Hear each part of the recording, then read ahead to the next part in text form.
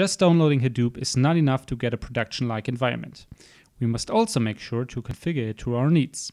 In this part of the video, we will configure Hadoop such that it acts as a single node cluster.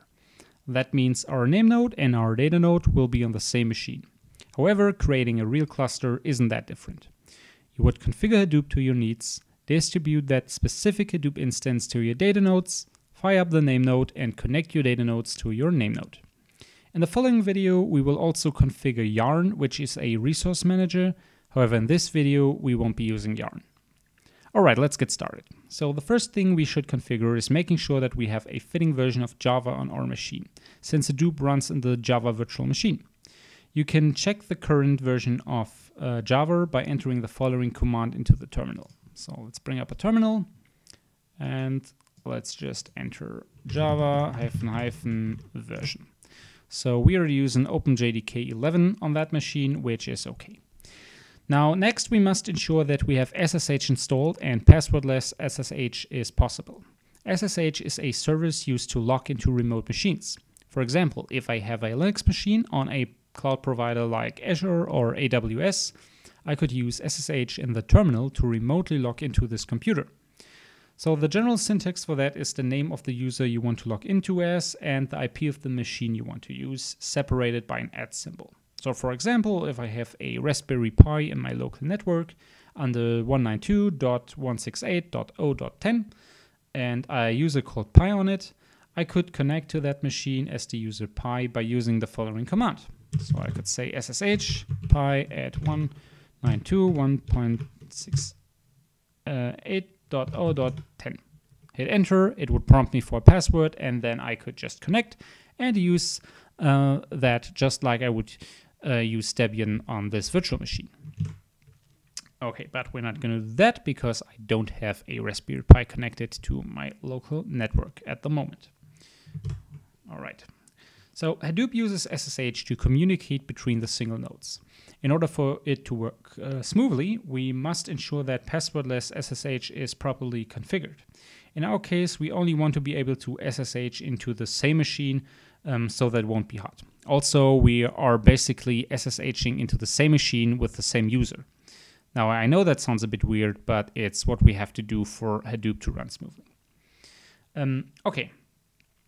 So remember that passwordless SSH is used or it allows certain computers to log into our computer without using a password. Now, of course, this should always be used with care. If you are in a production setting, you should definitely know what you're doing.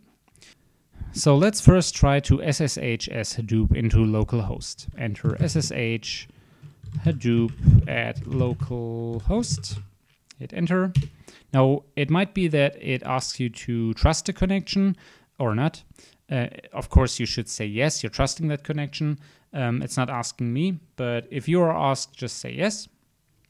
Also, we must provide a password for the user Hadoop since we haven't set up passwordless SSH. So let's use the password.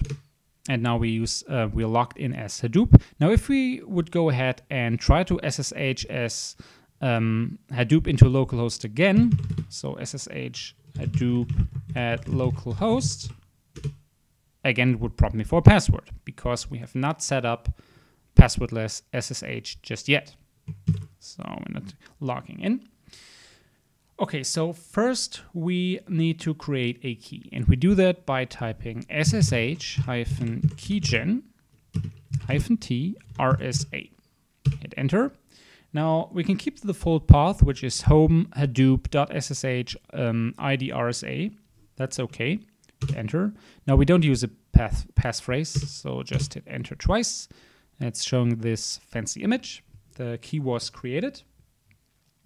Now that key must be appended to the authorized keys file inside our SSH folder. Note, however, in a normal setting, you have two computers, A and B. You want A to be able to passwordless SSH into B. Hence, you create a key on A and append that key to the authorized keys file on B. However, in this situation, we want to allow A to SSH into A without a password. So hence we append the key to the authorized keys file on the same machine. Now, after you created the key, get the content via the cat command and append it to the authorized keys file by doing the following. So cat.ssh id _rsa.pub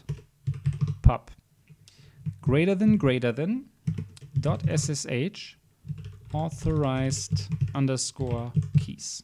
Hit enter. The cat command will retrieve the content of the ID_RSA pub file inside the hidden SSH folder. By the way, the dot in front of the SSH folder means it's hidden. The greater than signs will append that content to the authorized keys file inside the SSH folder.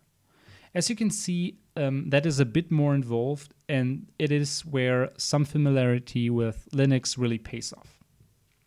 Okay, now if we try to SSH into as Hadoop into localhost again, so SSH Hadoop at localhost, hit enter, we're not prompted for a password again.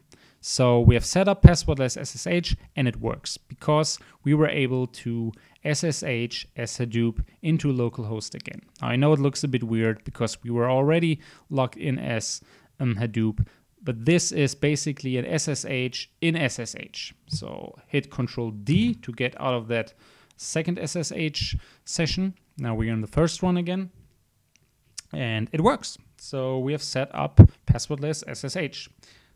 Hadoop needs that. Okay, next we need to start editing Hadoop's config files. For this, let's navigate into the following folder. So enter cd Hadoop -3.3.0 and then etc and then Hadoop. So we're navigating into the Hadoop folder, then to etc and then Hadoop. Hit enter. And first, let's have a look at the content of this folder. So insert ls and hit enter. Here you see that there are some XML files. So you can see there's an .xml file over there. There's one over there. And what we want to do is we want to use the nano editor to edit the core site XML file. So enter nano, then core-site.xml. Now you can enter your own configurations as XML data. Inside this configuration tag, we can add multiple property tags that contain name and value tags. So the first property we set will tell Hadoop that our HDFS is available via the following route. So we navigate to that tag, and the first thing we do is create a property tag. Inside that property tag, we create a name tag. And the name of the property we want to config is fs.defaultfs. Notice the capital letters. Then we end that tag, that name tag. We insert another tag, the value tag, and the value for fs.defaultfs is hdfs, and then colon, and then / localhost port 9000. So we're using port 9000 on localhost. And then let's end that tag, the value tag, and let's end the property tag. All right. Now save the content of this file and exit. So Control X, yes, we want to save that, enter. Great. Next, we need to configure our HDFS. As you know, HDFS stands for Hadoop Distributed File System. The fact that it is a distributed file system makes it obvious that we must provide some configuration on how the data should be stored. These configurations are made inside the HDFS-site.xml file. So let's bring up the content again, and the configuration file we want to edit is the HDFS-site.xml file. So enter nano HDFS-site.xml, enter. And again, there's the configuration tag. So the first property we set is the replication factor. Since this is just a sandbox, we will set the replication factor to 1. So let's enter the following property. So of course a property tag, then a name tag, and the name of this property is dfs.replication, and the name tag, give it a value, and we set the replication factor to 1. Let's end the value tag. Let's end the property tag. So since we only have a single node, data cannot be replicated. If you connect more than a single data node, you can increase the replication factor. Next, we need to tell Hadoop where to save the actual files. I will do so by setting the following properties. So the first thing we want to do is create a new property tag.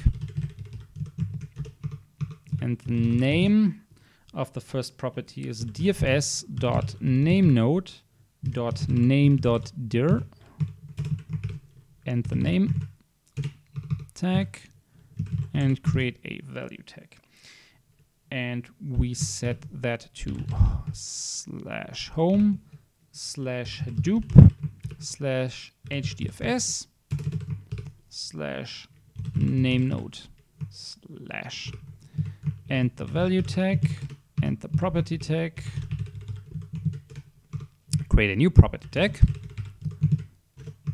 create a name tag, and then I want to configure dfs.datanode.data.dir and the name tag,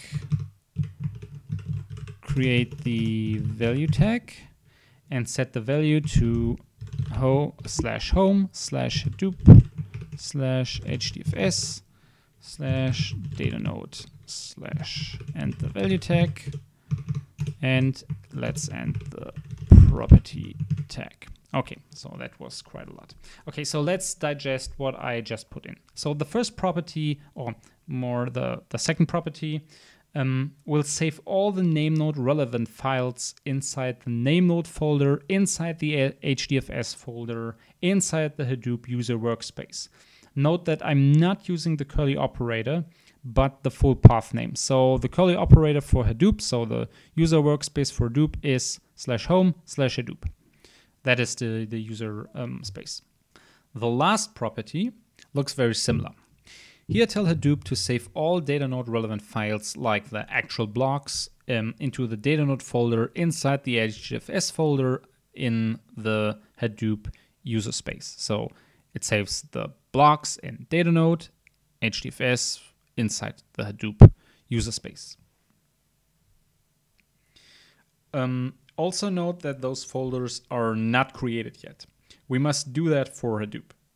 Second of all, if this would be a production setting with multiple nodes, you would have to do that on all machines, of course. So we use the same configuration on all machines.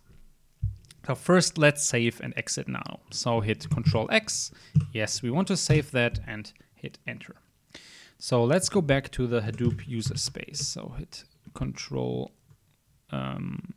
tilde.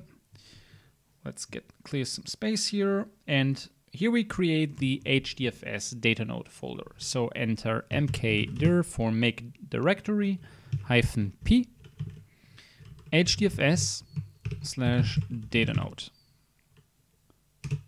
So this will create the Datanode folder inside the HDFS folder inside the Hadoop user space. Now -p will tell it to create all parents of Datanode if they don't exist yet. So let's do the same for the nameNode folder. So enter mkdir -p HDFS/nameNode and hit enter. Remember that Hadoop runs inside the Java virtual machine. For this, we need Java installed on our machine, of course.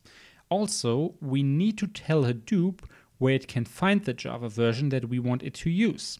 However, for this, we need to edit another config file inside the Hadoop folder. So navigate into that folder. So cd, so just as a reminder, we have Hadoop in here, and we've created the HDFS folder right there, right? So I can show you the content of the HDFS folder if you want. So there we have data node and name node. Okay, but again, let's go into the Hadoop folder, then etc, and then Hadoop, and hit enter. Now here we want to edit the Hadoop-env.sh file, which defines some variables. But before we do that, we need to know where our Java actually is. Now, if you're using Debian like I do, it should be located at /user/lib/jvm/java Java -11-OpenJDK-AMD64. Now, you don't have to remember that. I will show you that. So we can check that this folder exists just by typing ls/user/lib/jvm/java11 OpenJDK AMD64. Hit enter. So that folder definitely exists. So that path exists, and we can put it into the configuration file. Now, open the configuration file. So just as a reminder, we want to configure the following file. We want to configure Hadoop-env.sh. Now configure it by open it with nano. So nano Hadoop-env.sh. And we are now looking for a line that says export Java _home =. Now first we need to find that line. So there it is. There it is. Export Java _home. Now uncomment that line by removing the hash symbol and add the path of your Java installation to it. So we're saying /user/lib/jvm/java-11-OpenJDK-AMD64. Make sure you spell that correct, because that's quite a path file. Okay, so we've done that.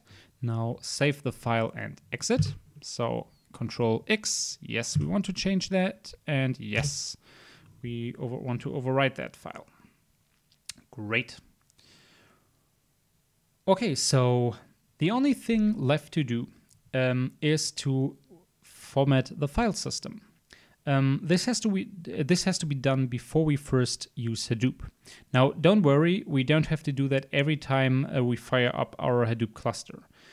Just make sure you did all the configurations. Then go into the Hadoop folder and enter the bin folder. So let's just go into the Hadoop folder again. So we know that the Hadoop folder is located at the user space. So just go there.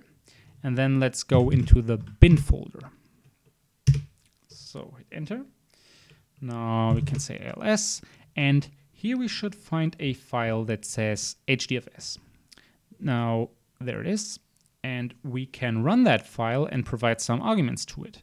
Now do as I do to actually format the file system. So .hdfs name node -format and hit enter.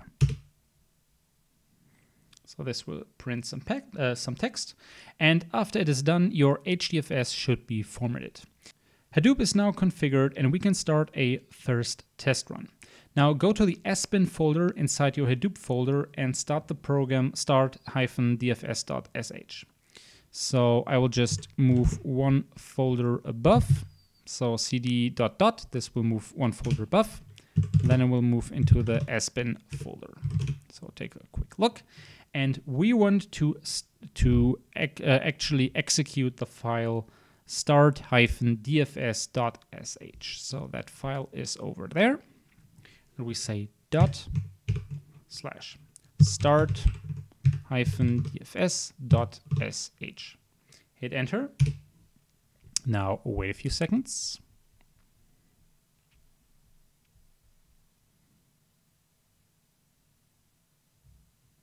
All right.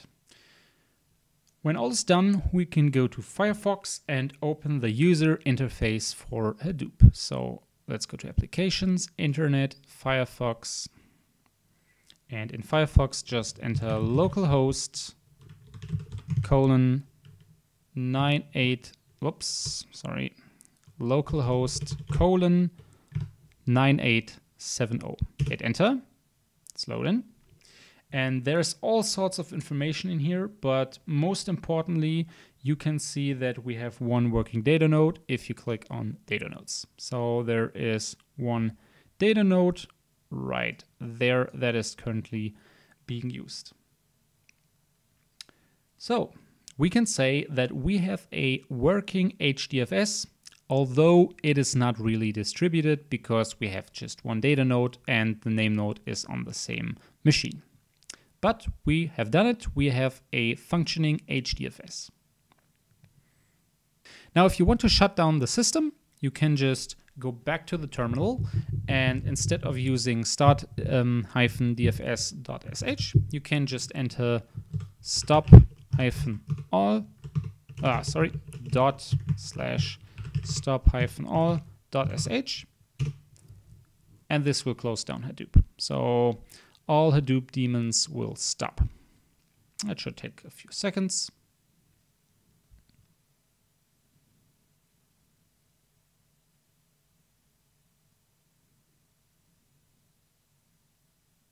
Now Hadoop has stopped working, and if you want, you could close down or shut down your system, and you would be done.